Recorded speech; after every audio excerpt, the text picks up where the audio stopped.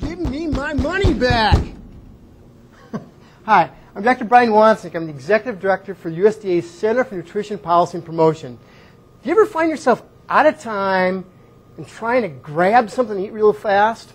You can do this and still be smart about it. We talk to some people who do. Find yourself most likely to just grab food. When all of a sudden I have a lot of meetings together and I don't have time to eat my lunch, but I need to have something in me to keep me going through the day. So what are some of the types of things you usually buy when you're really grabbing food and you want to still eat healthy? I look for like low-fat crackers, I look for pretzels, maybe a granola bar. As far as, if you don't plan ahead, you can usually find some place. You have a nearby store where most people are now serving fruit or something that's relatively easy, salad bar. When do you find yourself most likely to grab food during the day?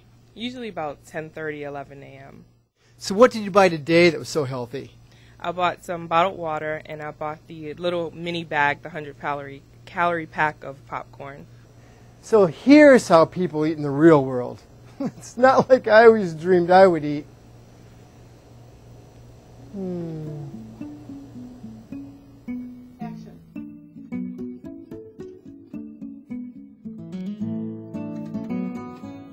Here's your lunch, Dr. Watson. Thank you, Francois.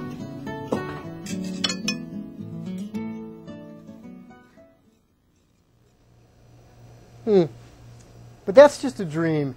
In the real world, we're often way too busy to eat our dream meal. So when you find yourself in those circumstances, take some tips from people who do it right. First, choose beverages without a lot of added sugars. Good choices: water, low-fat milk, or 100% fruit juice.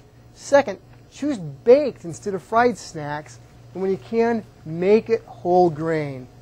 Finally, go for fruit whenever you can. Bring it from home, stock the desk, or if you're down at the local snack shop, look for fresh, canned, or the dried stuff.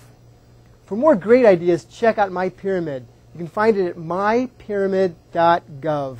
That's it.